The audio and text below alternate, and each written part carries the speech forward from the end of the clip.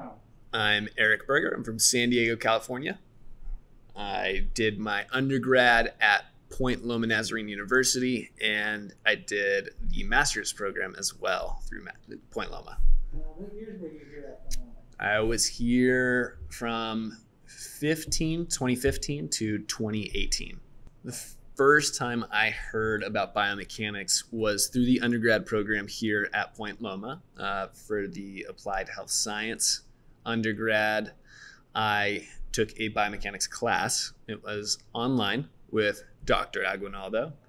And that was where the first time I've heard of it as a part of a curriculum. So I've heard of it before, but that was where I was introduced to the actual subject. What was the first question? The master's? Yeah, master's. Okay, so my master's was in science with kinesiology in sports performance. And there were other classes in biomechanics as well there. So that was a good segue because before in undergrad, I had not taken physics prior to the biomechanics class. So after physics, I got a better understanding in the master's biomechanics as to putting everything together. And I think going forward with biomechanics students, definitely take physics first. So it makes a lot more sense. But combining of the math and the science is a great little thing that I got interested in. Is that what kind of motivated you? Yes, I was a big math fan and then science later after I learned what the body can do. So the kinesiology aspect of the science was great, and then adding math to it was awesome, especially when you can help people with it, like prevent injury, get them back to full speed. It's a great little tool. Yes, I did my capstone research on a validation study of an IMU sensor that is worn across or up on top of the skin at the UCL. It's in order to prevent injury. This IMU helps with load management, workload, and it also measures some other variables as well. But my study was on the validation of its capability to estimate the valgus torque at the elbow during the throw. And what do you use to validate it? So we used the gold standard, the motion capture, and we did a Pearson correlation to see the validity of the capability of the IMU that we were measuring. So it was a 0.67 R score, and the R squared was around 0.48. So it was moderately weak on its validation, but it's still being used. I'm not going to name names. It's being used amongst multiple organizations. Okay, but I mean, it's feasible. Yes, very much so. It's very easy and compact, and it's easy to use. It's way easier than the 10 cameras that you got to set up with a computer, with a biomechanist, with all of those things. So it's very feasible as an organization to want it. I first presented it with the master's capstone, then with ACSM for the virtual tour, and also with the ABBS, the American Baseball Biomechanics Society, which is new. And that was awesome. That was a good little experience because that was also through Zoom with around 250 people watching me. That was really fun. I looked at the number down there right before. I was like, okay. It generated a lot of interest. Yes, it did. I did. I had to bail. I had to go to work right after because the person ahead of me took like 30 minutes with the presentation, and I was like, this is going over time. And so I had to leave before the question and answers. But yes, we did that, and it was a good experience. I got like 30 LinkedIn ads after that. Yeah, it was really cool. So they remembered it. Well, that's a great thing. So in the master's program, there was the internship course. You had to do an internship for the credit. For that, I went up to Cedars-Sinai, Curl and Job in LA, and I worked there for a couple months. And I was going up there 3 days a week, staying in an Airbnb in LA. It was a nice little trip. But we combined resources. So we were using their studies and piggybacking that with our IMU and using their motion capture. But in return, we cleaned their data. So I was doing that while we used their data for my capstone research and our research with the validity studies and everything we were using there. After the master's, I got an internship with the Tampa Bay Rays as a sports scientist intern. We were doing mostly workload management for the team. We would start all in spring training. We would have every affiliation all there. So we had around 6 interns all in one little building, but our office looked over the field. It was great.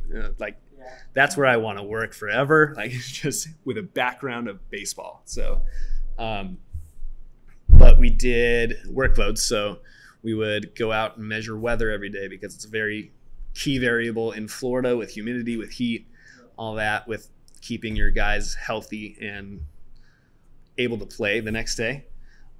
We also did throw counts with throwing program as well as in-game, in between the innings and everything. So it was very detail oriented. We'd have to tally throws in the stands every single game. It's a lot of fun. We also did nutrition stuff. We did strength and conditioning things. We did stuff with the athletic trainers. We did little wellness checks every morning. We would send that out to the team and they would reply back as like, I'm feeling pain in the forearm. We also did a strength test every week to see where they were and measure every week if they were feeling fatigued, like we wouldn't play them or we wouldn't throw them as hard, as many, like that kind of stuff. So we were managing their workload essentially, just in multiple different ways. And after that, I went to the Giants for this season, 2020. What a season. And I was a biomechanics intern there. We worked primarily with biomechanics on the pitchers. We were establishing their first year with a biomechanics program. So they were setting a base with all pitchers. They were getting everybody on there to try and see where they can go with it, whether it be workload management, injury prevention, coming back from rehab, like see where they are as compared to where they were with preseason, that kind of thing. With biomechanics specifically, I do see it staying in the organization. I don't see it going anywhere. There's no way that you can have a great tool like that to measure stress on the body through a very stressful motion such as overhand pitching, and hopefully with hitting soon, if not already happening without me knowing. I know it's happening, but like I don't know if it's being implemented everywhere, but that's another story. I don't see it going anywhere except for being more valuable with teams that don't have it yet. I think they're going to desire it once they see everybody else seeing the injury rate go down, because they can manage those manageable factors better. Yeah, with the variables that you can control. So, yep.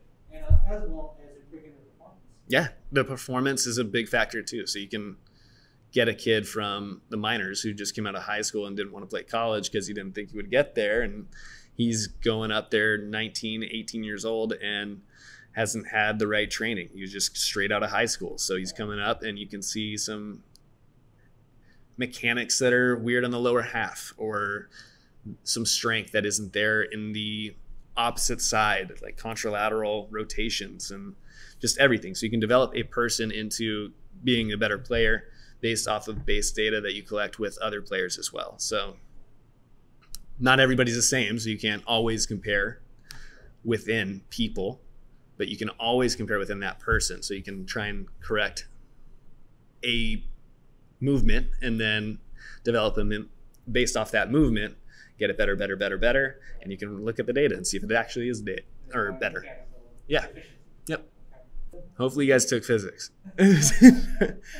I'm not joking about that, but I kind of am. It makes life a lot easier with the physics. It was required for me because it was DPT school requirement. So that was great going into it. But if not, brush up on it on Khan Academy or other resources. I don't mean to plug anybody, but I know. Yeah.